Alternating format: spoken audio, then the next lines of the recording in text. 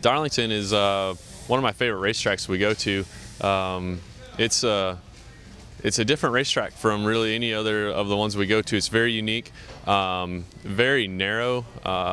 It's really cool. They repaved it a few years ago, so the track's got a lot of grip. In the past, the Darlington would really wear out tires, and you really have a lot of different tire strategies going on throughout the race there. But now it's a little bit different.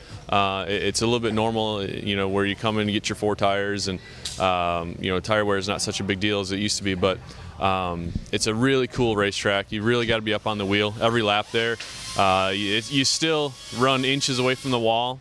You go into turn 1 and you actually kind of drive uphill towards the wall, ride right up by the wall, and then point it down and get a big run down the back stretch. And then turn 3 is kind of a normal, long sweeping corner, but you run right up by the wall through 3 and 4 as well. But really narrow, really hard to pass, so track position is important.